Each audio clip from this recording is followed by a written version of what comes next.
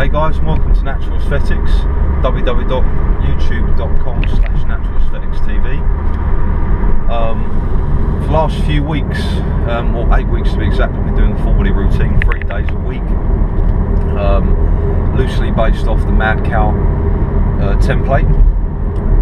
I decided to deload, cut the program short by 1 week. I finished on week 8 as opposed to week 9.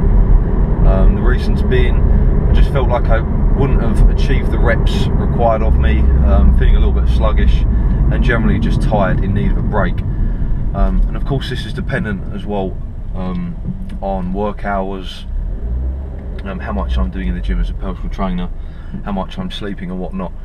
And I found over the years that it really does pay off to be patient and to try to listen to your body. Now that doesn't mean you can get carried away with that saying and listen to your body every session, because there will be times when you're going to feel like crap, but you've just got to get the training done. You know, you're never really going to feel fantastic if you're working substantial hours. You're going to be a little bit tired, but nevertheless you still have to be sensible with it and know when to take a step back or when to push forwards, and that just comes with time, I think, sort of knowing your body and whatnot. So yeah, I'm contemplating on doing a 4-day-a-week program.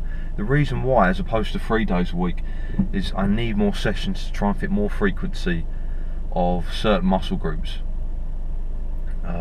Whereas when I'm training 3 days a week, the sessions are obviously very long, and I can only really train certain body parts once a week, such as hamstrings.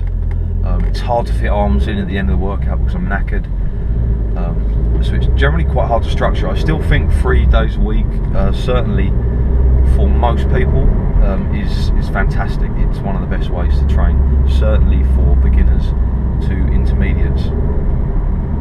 But I need 4 days a week really to add a little bit more volume, more sets and reps in on certain body parts and exercises.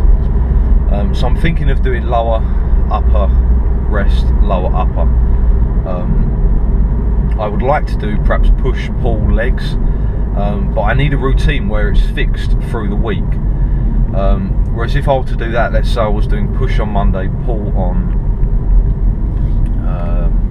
Tuesday, off Wednesday, legs Thursday, repeat, so you'd have a rest on Friday, that you'd repeat that on Saturday. That would mean my training days for next week would be different, and the schedule that I have at work, that really wouldn't fit into my routine. I need something on a week by week basis where I'm training on the same days.